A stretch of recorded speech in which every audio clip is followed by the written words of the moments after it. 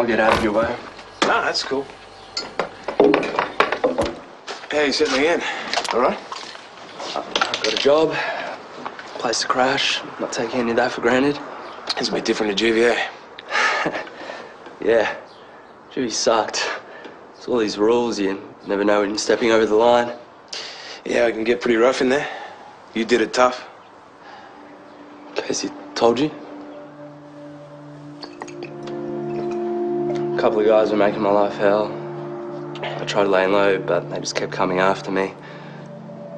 There was this one day where it all broke out and things blew up. If Case didn't have my back, I'd be dead. What, he saved your life? How much did he tell you? He didn't tell you anything, did he? Nothing happened. It was just a tough time. He helped me out. He's a good mate, and that's all I'm saying. Yeah, well, that cuts both ways, Tyler. Don't you stuff him around to school? It's got nothing to do with me. Oh, I think it does. What about the wagging?